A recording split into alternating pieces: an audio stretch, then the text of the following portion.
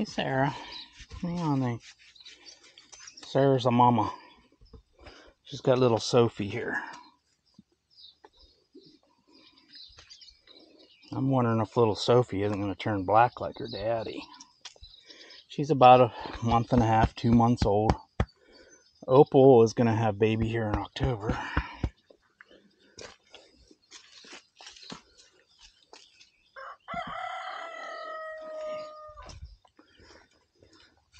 That's Fred. He's for sale. Somebody wants him.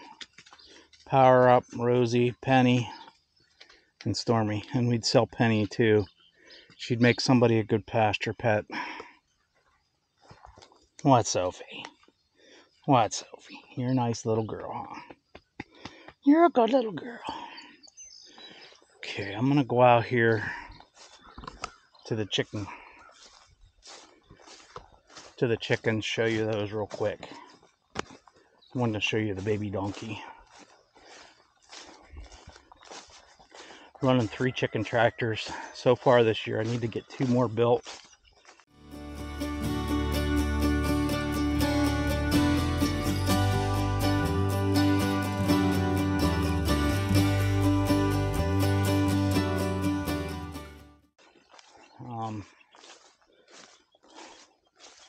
One's running our layers, one's running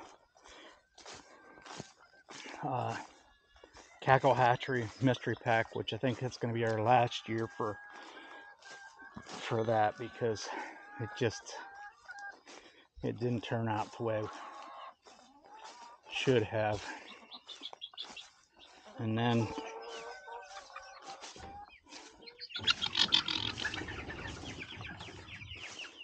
okay, this chicken tractor, for those of you who've been following me for a really long time, this here was originally a mobile chicken coop.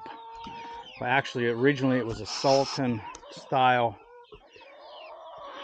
chicken tractor. Then I put the roof on it because I get tired of being low and hard to get into.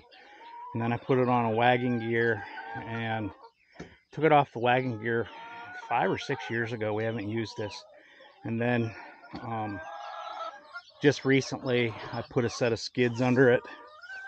It's got a pair of skids under it, and made it into a chicken tractor. Kind of because we needed it. This has our layers in it. I see there's a layer. That's a guinea egg.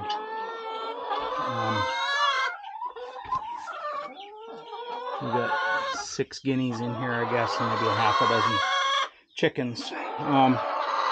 We have automatic water in all of our chicken coops. And probably easiest to show you on this one. We have the drinker cups. It's made out of PVC with a special T, and then we screw those into that T. And then it comes up here to a bucket.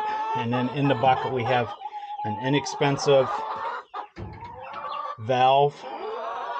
And the reason for that is we don't want pressure going into those drinking cups, because the pressure will cause them to leak. So we bring pressure into the bucket, and then from the bucket we go, and we try to keep it inside here so it doesn't get hit with there's lots of eggs in there today. So that's this chicken tractor. It's a little on the heavy side. You're not going to pull it by hand, but it does a really nice job. And you can see the insulators around. We have a wire that goes around all of our chicken tractors, and we make it hot from a solar fencer back there, and that keeps the predation out of our chickens. Now this here is our mystery pack that we have. A little disappointed this year in what these birds turned out to be. We had 2 ducks, 2 turkeys, and then the rest of these, well, there's about 5 or 6 of them that are about 5 or 6 of these that are from a hen that had hatched for us. And these birds are basically nothing special birds.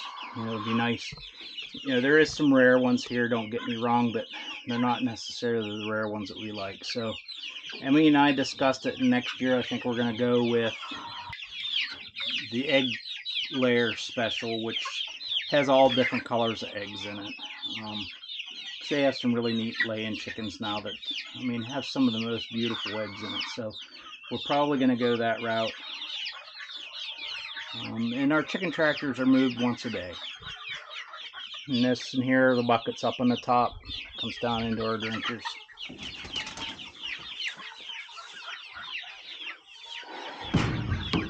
This one here had a lot of damage on it from a really strong windstorm that we had last year. I put wafer board on the one side of it, and it just ballooned it and rolled it and busted it all up. So we got it fixed. Okay, now this here's one of the new enterprises that we started with this year.